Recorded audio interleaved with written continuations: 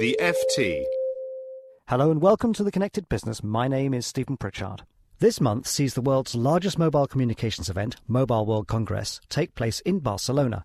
Executives from across the mobile industry will gather to network, debate and most of all, show off the latest gadgets. We speak to Anne Bouvereau, who is Director General of the GSMA, about what the event has in store this year. But what are the consequences of the growth in mobile consumer devices for the enterprise? Consumer equipment is convenient and can be cheap, but IT departments need to manage it well if it is not to create risks to the business. Cesare Garlati, who is head of consumerization at the security firm Trend Micro, joins us to explain why. Our last guest has plenty of experience of the downsides of mobile technology, though. As head of consumerization at Trend Micro, an IT security firm, Cesare Garlati advises customers on the best and safest ways to deploy consumer hardware in the enterprise. But conventional IT management tools just don't work, he says. He joins us now via Skype. It is having a big impact on IT in particular, but in general to the overall business.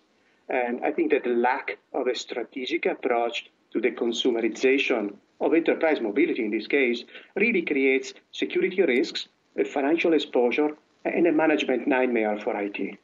What would you say the greatest risks are at the moment? Well, security for sure is a big one, but there is also an economical impact of consumer technology in the enterprise, especially when it is brought in directly by the end user, which really changes the schema and the way of operate to which IT is familiar with. What type of problems is this bringing to the fore for IT departments? It really comes from a lack of control. I would divide the problem in two big sections. One is the consumer technology, even when it is procured in a centralized fashion by IT. Well, consumer technology is sexy, it's easy to use, everyone loves it, but generally speaking, consumer technology, it is not as secure and manageable as IT would expect. So that's a big part of the problem. The technology that is out there, that is succeeding in the field, in the market these days, is typically produced and developed by companies that are really, really focused on the consumer needs. Companies, very successful companies, such as Apple and Google, just to mention two of the vendors behind two of the most popular operating systems these days, iOS with Apple and Google Android. Well, these companies are great at serving the needs of consumers, but they are somehow slow at embracing the requirements of the enterprise. That's one big problem. The second one is when the technology, consumer technology or not, is coming in directly from the end users. End users push these new applications and devices upon IT and expect to be able to use the very same tools that they are familiar with when they are in a working context. And this is somehow difficult for IT to manage because the process so far has been exactly the opposite. IT would manage technology for the enterprise and push it to the end users, not the other way around. So how does a chief information officer go about addressing the problem?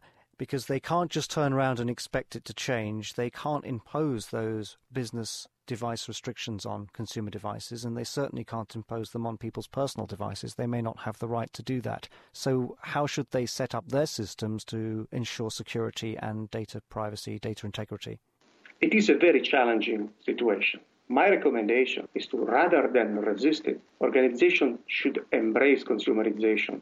So this requires a strategic approach, flexible policies, and appropriate security and management tools. So what is the strategic approach? The strategic approach is really the understanding that the consumerization is having a major effect across the organization. These kind of policies, approaching a bring your own device program cannot be done in the vacuum just by IT. Every single line of business, any single manager within the organization needs to be involved. Obviously, it impacts IT, but it also impacts HR. It impacts finance. So the first recommendation is really have a conversation across the board. Speak with all the line of business. Figure out what end users would like to use or what they already brought into the enterprise and figure out what is the best use of it. So this is somehow proactive rather than reactive. Don't expect for things to happen when it's probably too late.